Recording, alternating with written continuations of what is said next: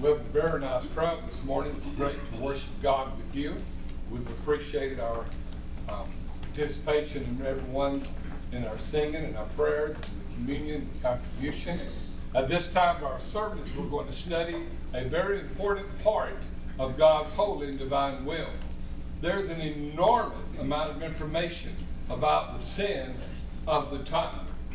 I've chosen this title. It's actually the same title of a couple of work booklets that I use on a regular basis in home studies and when we're studying Christian character.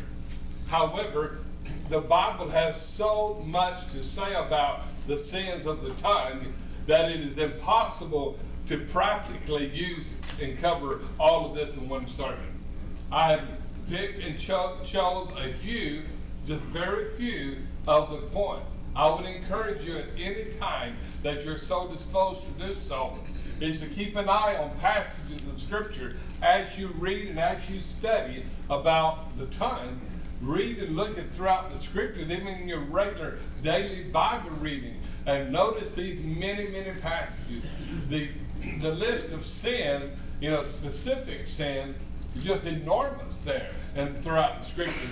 And then to add really good, better, and best, add some great things, is that a variety of translations will utilize a variety of words to emphasize the same sin of the tongue. So therefore, whenever you're studying the sins of the tongue, you may have a word that you know basically in your judgment, in your mind, what it would mean, but it's really good to see that in a variety of translations. And then within our congregation, we have a variety of people that use a different translation of choice. That's your privilege to do whatever and read whatever translation you prefer. But it's so very, very, very valuable to all of us to make sure we understand what this sin is all about as you're going through 1, 2, 3 of the sins of the tongue. This morning we're going to go right through this material in a rapid fashion. We're going to just mention a few of these. I do not anticipate teaching anything that you've not already learned. I do anticipate being like the Apostle Peter said. He said, as long as I'm in this tabernacle, speaking of his body, I'm going to remind you of all the things that I've spoken unto you. And he said, I want all these things that you've heard through the years to be brought back to your attention. And that's what we plan to do again this morning. Okay, let's look at point number 1 here. Did you know that in Exodus 20, now this is where the Lord gives the 10 commandments. So out of these 10 commandments, 2 of these 10 commandments has regard to the tongue. I'd like for you to look at the 3rd commandment, please. As a matter of fact, I mentioned here the 3rd command and the 9th command. This all has reference to the tongue. The 3rd of the 10 commandments said, "You shall not take the name of the Lord thy God in vain." Now, Christian friends, listen. We've got to face the music. People are taking the name of the Lord in vain by using his name as an exclamation. What do you say when you hear a loud noise that just kind of jars you, kind of wakes you up? What kind of words do you use during this time? It is a condemnation given by God that to take his name in vain is a violation of the original 10 commandments. And in the New Testament, there are many passages that equally teach this truth, that we do not want to take the name of the Lord our God in vain. When I think of taking his name in vain, I hear people, and I'm not saying I never have done it. I have done it, but I have really tried to weed that out of my vocabulary. Gosh. People use gosh all the time. It's a euphemism for the word God. G, euphemism for Jesus. Golly, again, listen to yourself. If you're using God's name in vain, that is, you're using God's name in a way not to give him honor and respect and reverence, but you're using it as a byword or the slang word, that's the problem. You've got to come to grip with that and flush that out of your vocabulary and hold tight to speaking God's name only with honor and reverence. The Word of God is so abundantly clear on that there's no reason for anybody to argue about it. Just do what God's Word teaches. So let us really be mindful of just hear and listen to ourselves. Help our spouses. Help our children. Yes, help your parents, grandparents. When we hear words that coming out of our mouth that are not in conjunction with giving honor and praise to God, we need to improve on that. Point number 9, or verse number 9 here, the 9th of the 10 Commandments. It said, ye shall not bear false witness. False witness is another way of condemning lying. But it's so very important because a false witness, you remember when Jesus was being in his court trial, they couldn't find anything legitimate, so they got false witnesses to come witness against Jesus. They had nothing. They were lying through their teeth.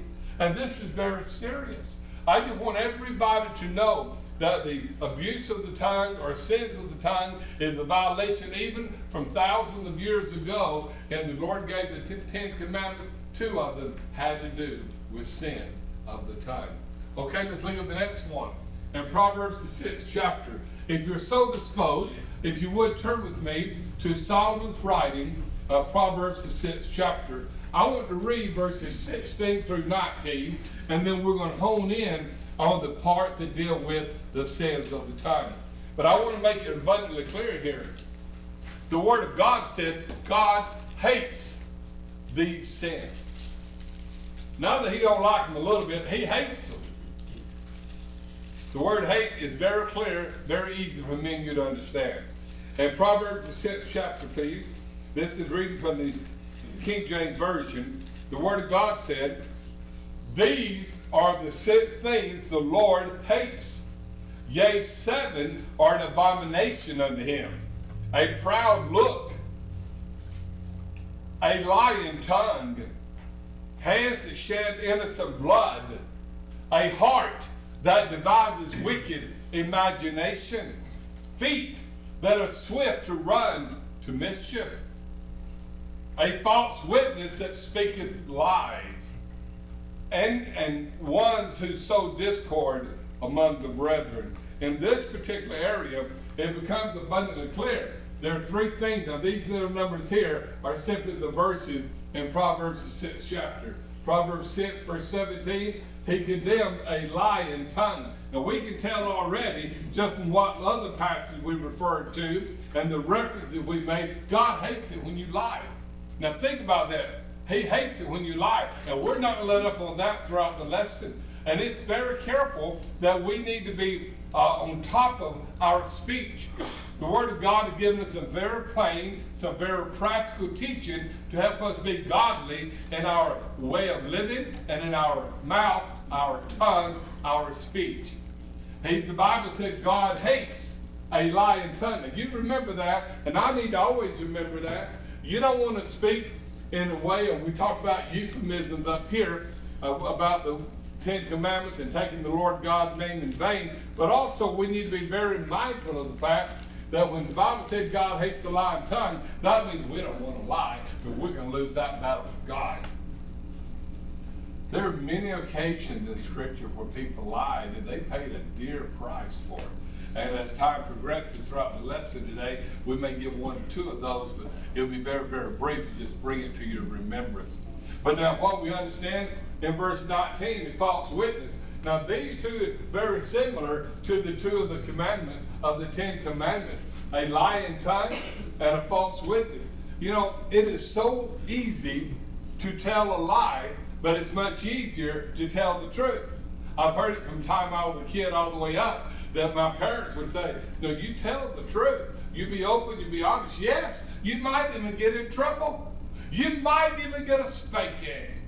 But it's much better to lay it all on the table, tell the truth, take your punishment if you've done something wrong or said something wrong. But the main thing is God hates it when you lie. So friends, I want us to make sure, get your lifestyle in a way where you don't have to lie. I've known of great brethren and sisters who have quit their career because they're getting to a point where they're having to tell lies to satisfy upper management. Dear friend, there's no excuse for lying, period. Okay, So when you look at the Proverbs 6 and 16 to 19, and you find that God hates a lying tongue, verse 17, he hates the false witness, verse 19, and look what else he hates. He hates those who sow discord among the brethren. It's not he hates the person, he hates the sin the person commits. But we need to make sure, and I am so thankful for every brother and every sister of this home congregation at 21st Street. We don't have people who sow discord among brethren.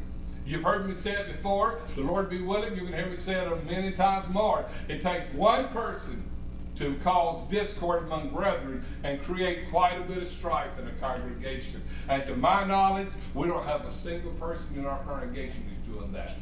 And it will be had on with elders and deacons and teachers. You know, things will be dealt with. But we don't want anybody to ever be a one person, that one person that would ever cause the problem. We want to make sure that no one sows discord among brethren, because souls are lost when that happens unless people correct it with the Lord.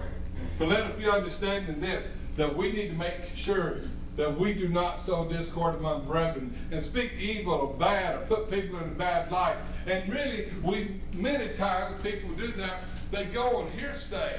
Not even that it's true, it's just what they kind of imagine or they think it. Listen, everything you think doesn't need to be spoken.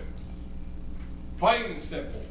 Keep your mouth shut, in other words, many times. If I have a chance, everything I'm pushing toward the end, we'll see how much I can get covered. But it's so very important. But listen, make sure that in our lifetime, we never are guilty of sowing discord among brethren. Verse 19. These are all from God. I'm just giving you the message. These are from the Scriptures. In Matthew, the 12th chapter, Jesus hones in on this topic. In Matthew chapter 12, verse 16 and verse 17, quite interesting passage here. Jesus did not pull any punches whatsoever when he said the following. I say unto you, every idle word that men shall speak, they shall give an account thereof in the day of judgment. For by your words thou shalt be justified, and by your words thou shalt be condemned. Wow. Jesus honed in very early in his ministry, laying this out very strong. Every idle word. You know, several years ago, Brother Mike Criswell, which is Angela's brother, Alice and Alden's uncle, Mike Criswell wrote a great commentary in the book of Matthew. And one day as I was reading and studying on Matthew 12, 36 and 37, that's down here, I pulled out Mike's commentary on Matthew, and I was reading it, and in verse 36 and 37, he let it be made known. Notice the word, notice the verse. It didn't say every evil word that man shall speak, but it said every idle word that man shall speak. We would all readily, eagerly agree, if it's an evil word, we should not be saying it, and God would not be pleased with that. But in Mike's commentary, he said he didn't say every evil word, but every idle word. An idle word is an unproductive, unnecessary word or phrase that we might use that's in a destructive way. God hates that. Not only that, Jesus said, every pretty inclusive now, every idle word that man shall speak will give an account thereof in the day of judgment. That day of judgment is going to be a day of all other days. Can you imagine every idle word? So in other words, think before you speak. And just because you think it doesn't mean you should say it. I've had people say, well, if you think it, you may as well say it. Wrong. I don't know how many times I've said that to people. Wrong. No way. Everything you think you ought to be able to say, get real. That's not the way it works. It's so very important today that we be mindful of every word we speak and make sure that whatever we speak is appropriate. That is full of self-examination on a regular, ongoing basis. So when you read Matthew 12, you're reading the words of Jesus, the Son of the Almighty God. This is very important. But look at this fourth passage. And I just select these just to utilize in this sermon today. But in Ephesians 4 and 29, The Apostle Paul, who wrote this wonderful congregation of Ephesus, Ephesians 4:29, he says, let no corrupt communication come out of your mouth. But, in contrast, here's what needs to come out. That which is good for the use of edifying, that it may bring grace in the heart of the hearer. Wow, what a great contrast in one passage. But the early part shows the sins of the tongue. Let no communication, corrupt communication come out of your mouth. You just make sure that you keep your mouth in check. I need to make sure I keep mine in check. My mouth, my tongue, what I think, what I say. I need to make sure I do that. And so do you. This is so important. Do you realize the danger zone spiritually we would find ourselves if we did not keep our tongue, speech in check? When Paul said, let no corrupt communication come out of your mouth, you know what he meant? He meant let no corrupt communication come out of your mouth. He meant exactly what he said. No ifs, no ands, and no buts. So therefore, these are just 4 passages to get you to thinking, I should read in the Old Testament or the New Testament here. I just want every one of us to grow in this area. We may have picked up bad habits. I understand how that goes. But that doesn't make it right. We just need to get rid of bad habits as we grow spiritually. Okay, let's continue on. Now go with me to the book of James. Now all of these verses here will come from James. The whole lesson can be preached from the book of James. Actually, the whole lesson can be preached from preaching on James 3. However, I did go ahead this morning as I was picking and choosing which material to cover today. I just decided to have this one little section from the book of James. In James 1 verse 19, the Bible said, be swift to hear, be slow to speak, be slow to wrath. In other words, slow down. Be quick to hear, be slow to speak. Think before you speak. Wait, have a sound judgment, a sound mind in what you're getting ready to say. Think about it before you say it. This might make for a long conversation when everybody does that, but it'll make a very safe conversation. We need to come up with a good, solid one-liner that when people are speaking inappropriately to us or in our earshot, we need to, no, we don't do that. We don't do that here. We don't do that. If it's sowing discord among brethren, if it's lying, we don't do that. That's condemned in Scripture. I want everybody to understand. Swift to hear is not hard to understand.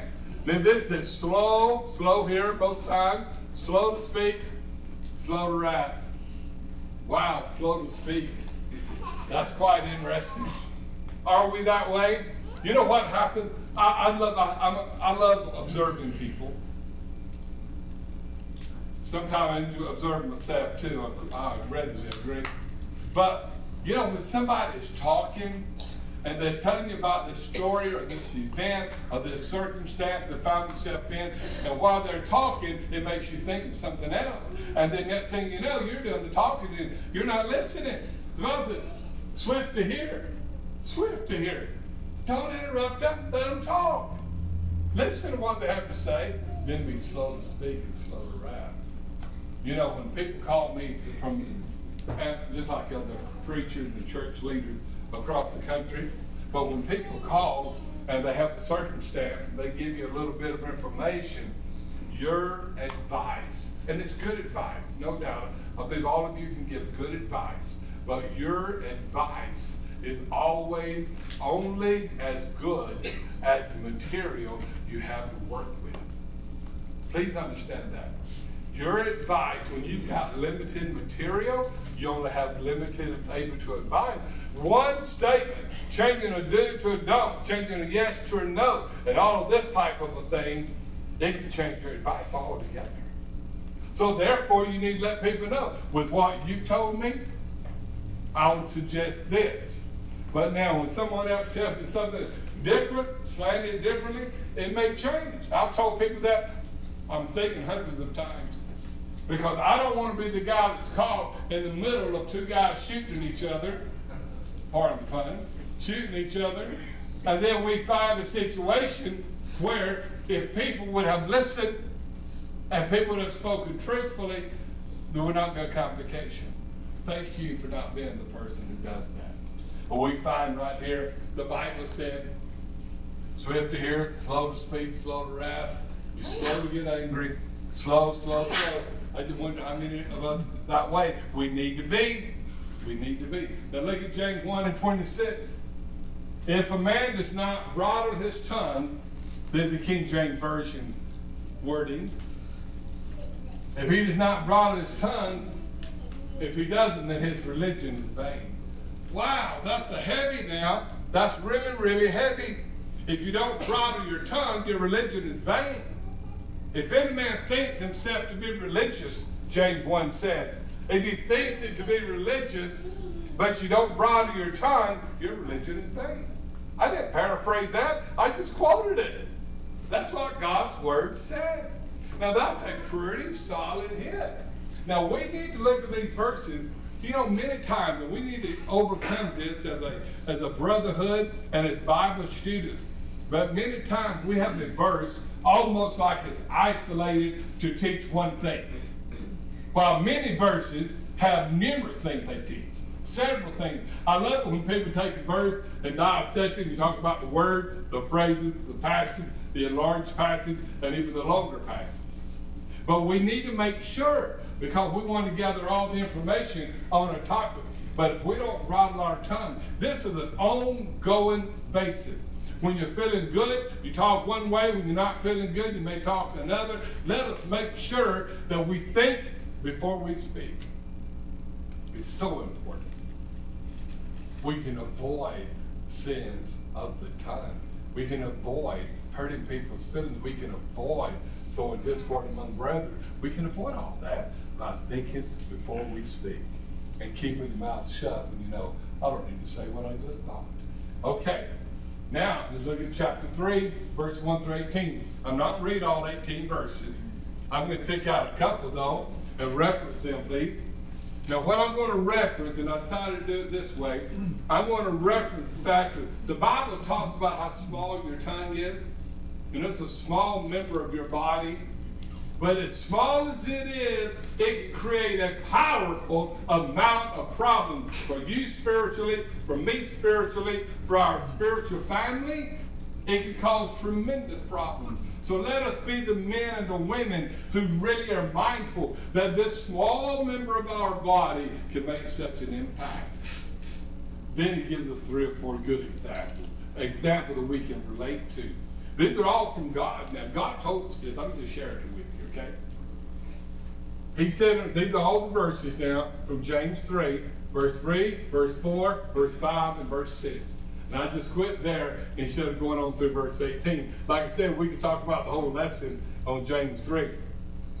He said, when you put the bit in the horse's mouth, you can control him. Some translation, he will obey you, other translations. But it just shows the small bit, compared to how huge a horse is, the small bit would change the direction he's riding. He would advance, he would slow down, he would stop. He would go right, he would go left. Guess what? It's a very small bit that you put in the horse's mouth and you control that big old beast. That was given by the Lord to illustrate how big one animal is, however, how small the little bit is that you can use to control. And what it's showing is your tongue is so small they can control quite a bit in your spiritual life. And you need to be careful. And I do too. We all do, as a group, as a family. Your physical family, your spiritual family. Then, in verse 4, he said, the very small rudder on the ship. You know, that rudder on the ship, you can talk about these humongous cruise liners, but in comparison to a cruise liner that is 10, 15, 20 stories tall, and they have a small helm that would dictate going to the right, going to the left, going straight ahead. It is amazing. Well, the Lord uses different analogies to help us draw an understanding. Therefore, you have the horse, you've got a big old ship. Then it said, a great forest, a little fire will kindle. You can have massive, massive forest. And somebody can set up a very small, maybe campfire, very, very small in comparison to hundreds and thousands of acres. But people, you've seen this on the news before, I've done it before, people at times lose control of that. They maybe have that small fire today that shouldn't have had any fire. And I appreciate the fire alarms that they give, and a warning they give on news and things that people need to don't. It's a no burn ban right now, not right now, but just in their teaching and talking to it. But it's so important. Now he talks about here how this small kindled fire causes the great forest to burn up. Nearly every year you hear of massive fires in different parts of the country that destroy hundreds and thousands of acres. Just think about your small member of your tongue and how, if it is left uncontrolled, not monitored, it can create a lot of trouble. So we're learning in this lesson, we need to keep our mouth shut sometime, and we need to make sure how we speak is appropriate, because God can hear it all. And then we learn, notice here in verse 6 here, he said, you defiled the whole body by the abuse of the tongue. You set on fire by hell, King James Version. This is the one word. Now listen here, this is very important and a very interesting point. This word hell right here is from the Gehenna. Now Gehenna is not written in your Bible unless you're using a translation that will bring it to light and using a Greek word in order to help you to understand better. And that's where these modern versions, like Brother Alex read, New Century Version, and some read the English Standard, and New American Standard was another great one. Many good versions, but here's the deal. When you read that, it helps understand it. But your whole body is set on fire, destruction. When you think of fire, you think of destruction in Gehenna hell. Listen, Jesus is the only person who used Gehenna hell. Gehenna hell is one of three Greek words.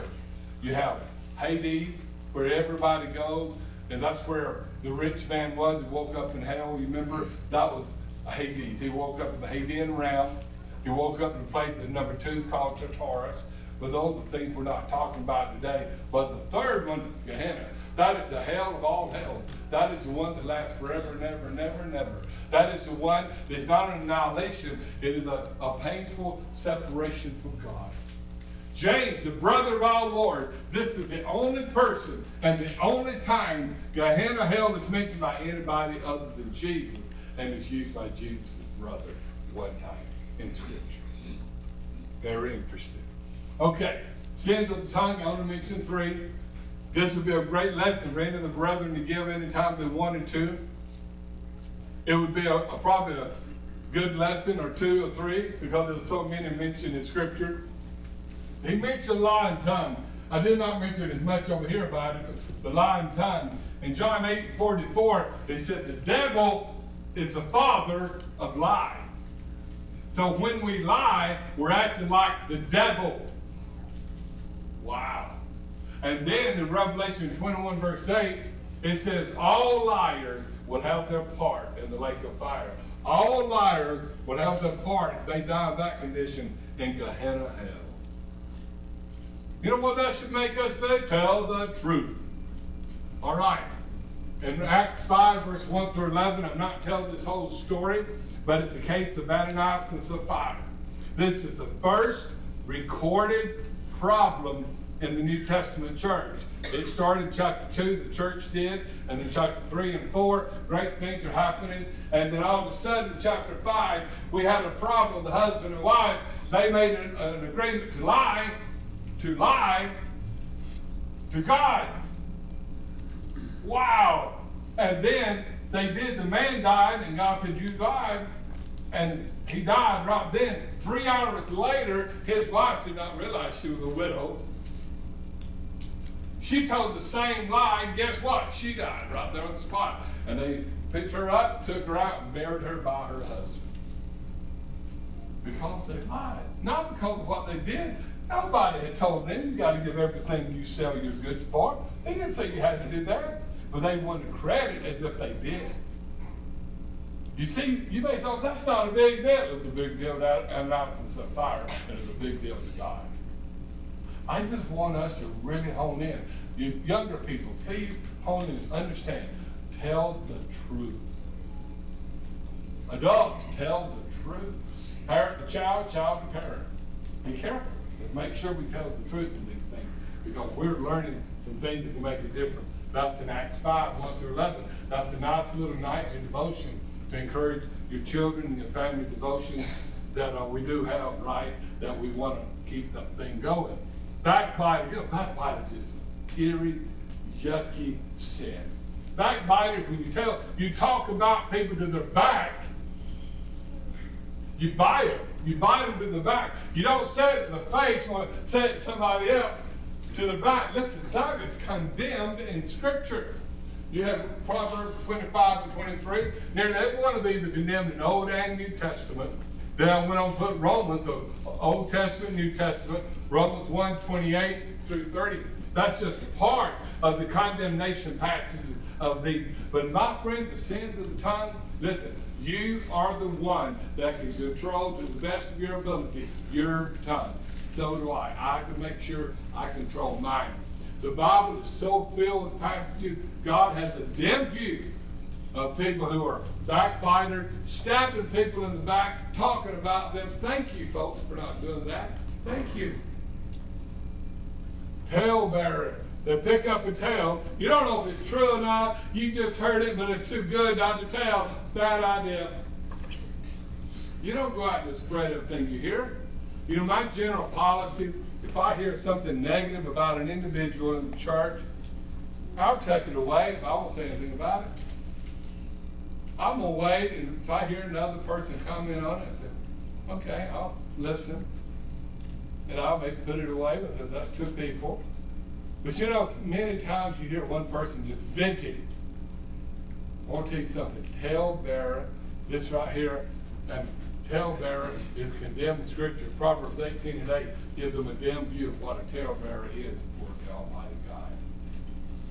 Friends, listen, this is only three of many, many of the descriptions. The whole lesson could easily be all the sins. And one day, you know, we may have that here, or someone else may choose to do it. Let's look at number 7. 3 ways to heal your tongue. I did not want to spend the first balance of the lesson and talk about how bad the tongue is. The tongue's a really good thing. I started to have a whole section, and I've got a section on this, but I'm not using it today. The positive ways to use the tongue.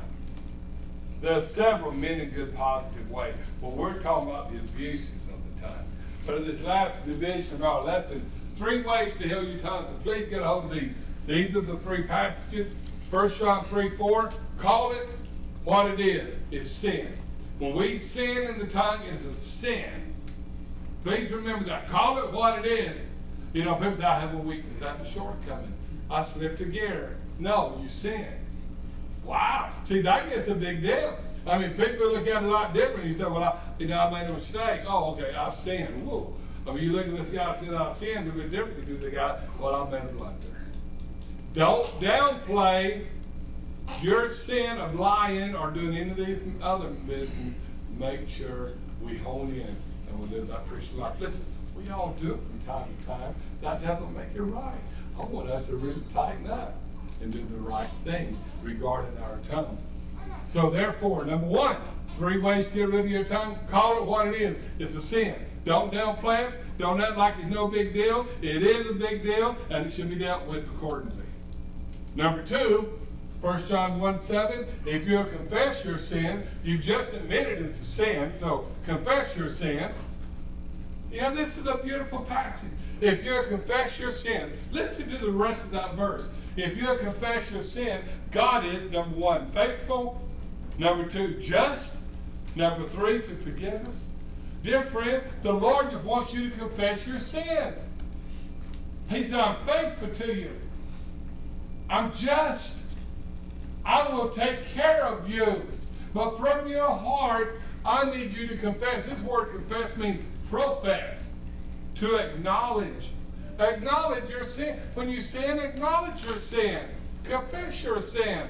And then, Christian friend, we're on the right road to gaining control of that little member called your tongue. Then number 3, how to avoid and how to heal your tongue. James 4, verse 7 and 8. The Bible said, submit yourself to God, resist the devil. Listen, when you have an opportunity to say something that would please God, say it.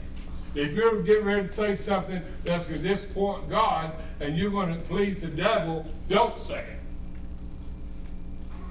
You know, there's a time in your life, and in my life, that what we really generally need to do, we need to simply wait. You know, we don't have to speak just because you think you don't have to say it. And when you say it, you don't have to say it ugly. You can be nice, respectful, polite, kind. Let me tell you what, wait before you speak. Think before you speak. The Bible said be swift to hear, slow to speak. But you know, have you ever thought about this acronym? Why am I talking? There you go. Why am I talking? Keep your mouth shut, folks, and be okay. You don't have to say what's on your mind.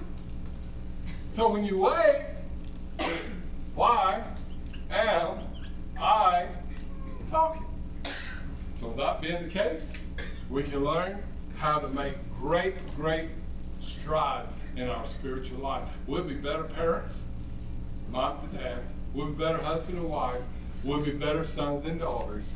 We'll be better New Testament Christians because we are taking sins of the tongue seriously and weeding all of them out of our vocabulary.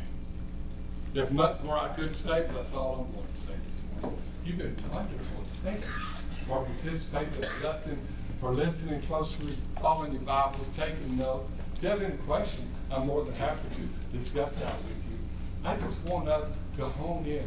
I'm not worried. I'll be honest with you. I'm not worried about how we worship, what we believe doctrinally, how we commune and all. And I'm not worried about basic Christian living. Most of them do a pretty good job of that. But I'm concerned about when we speak things that not spoken, we shouldn't speak, and then we create problems for ourselves, for others. I'm not worried about how we worship doctrine. I'm worried about people want to call little things. That is what we say from our lips. It is so massive. The Old and New Testament. Many sin are as a consequence of abusing your time. If you're not sinning this morning and you're not ready to meet your Maker, let's get right today. Let today be the new beginning, that you are now really working hard to make sure that you're doing the right thing. If you've taken the steps of obeying the gospel of baptism, would you consider yourself in a situation where you need to confess your sin, repent of your wrongs, and have prayer? We'd be more than happy to assist that. We want to help you go to heaven. We as a group of elders and deacons, teachers, is the goal we have to help each other go to heaven. We work together as a spiritual family. It doesn't matter what your last name is. His blood has made us one in Christ Jesus. Please come. Stand. Gentle